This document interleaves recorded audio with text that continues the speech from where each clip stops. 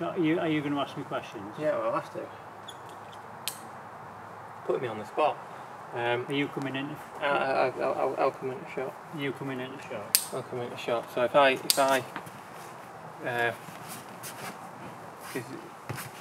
am I in the shot? Yeah, Terry? you're fine. Yeah.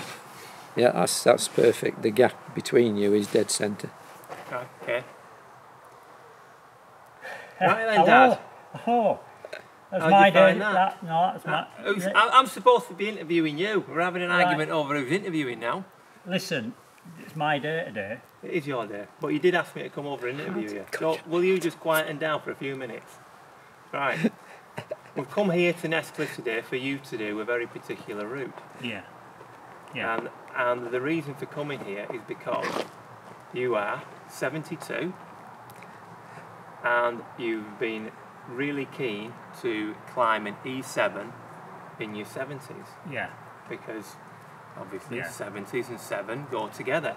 Yeah. So the route that you've chosen is... what's it called? Tombola. A couple of dickheads you two are. So the route we've come to do is called... Tombola. You see? There we go. I'm 72, just 70. So this is a just E7. So it makes sense. Absolutely, absolutely. I mean, Everybody at home now will be saying that makes perfect sense. I mean, I haven't graded at E7. Everybody else has graded at E7 because I've hardly ever been here. So E7 was, you know, that didn't require fantastic strength, which I haven't got. It was perfect. So tell us a little bit about the climb then. What sort of a climb is it? It's all on the legs. It's feet. Yeah. So it's in a corner. Feature. Yeah, there we go. Yeah, the corner that so was sitting at the bottom. You'll have seen obviously the filming from the top. It's this fantastic square cut vertical corner at Nesscliffe. There's loads of them. They're brilliant lines. Brilliant lines. And in terms of the texture of the rock, what makes it so sort of awkward and what sort of challenging to climb? It's quite soft red sandstone, and it's always a bit scrittly. And it's in bands, so the bottom band tends to be not so good, but the top band where the crux is, the rock's much better, so you actually feel a little bit more secure when you're bridging.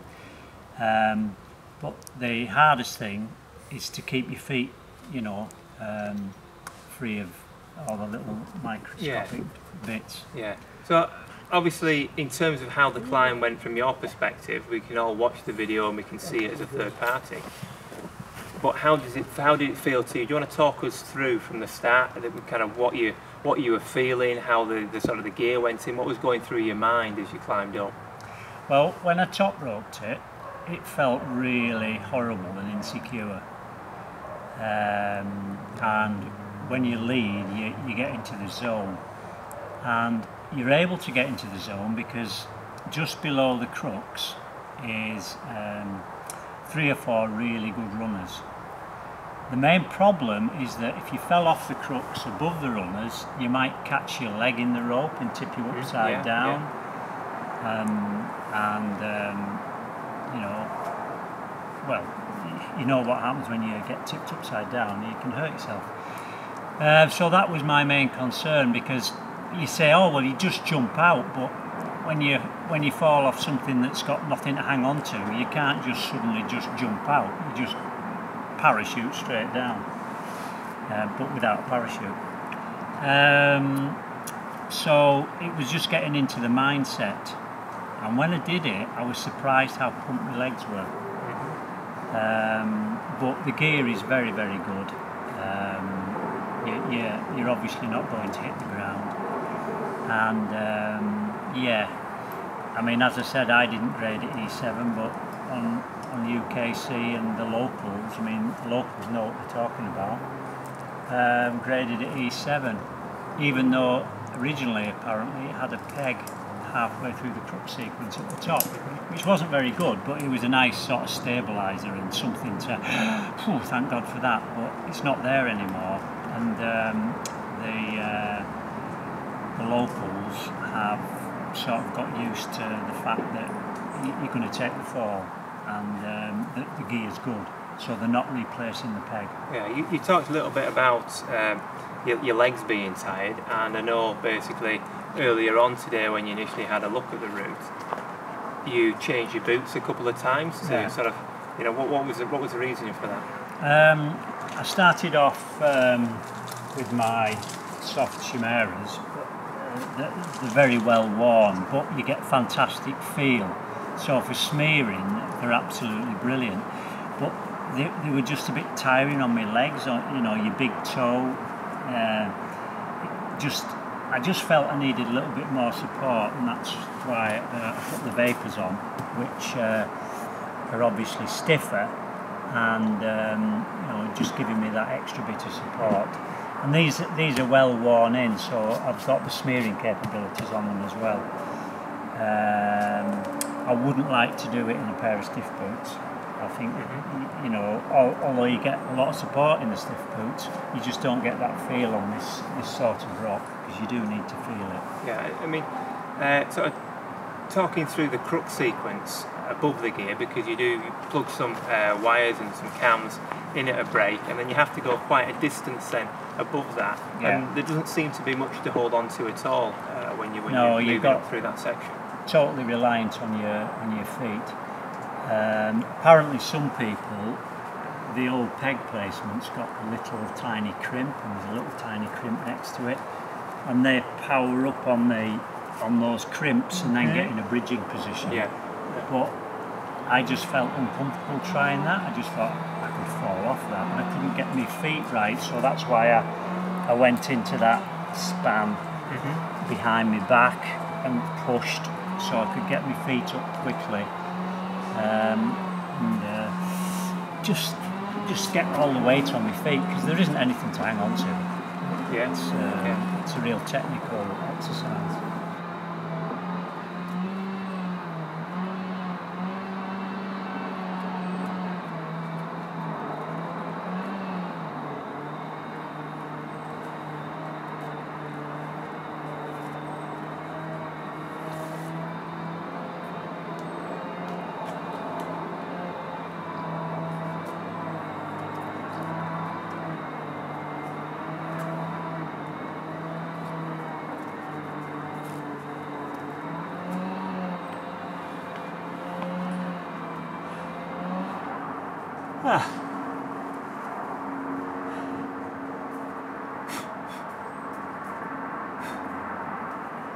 Bit gritty up here.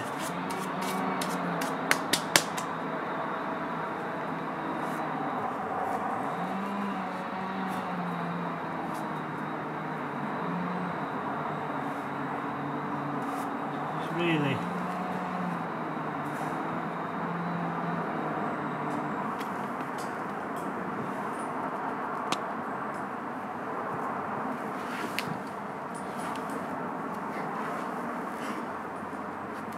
focus, come on. Focus.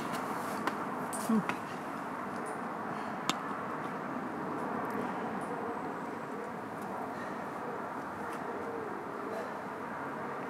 I'm not up yet.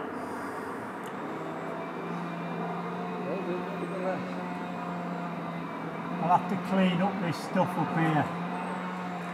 But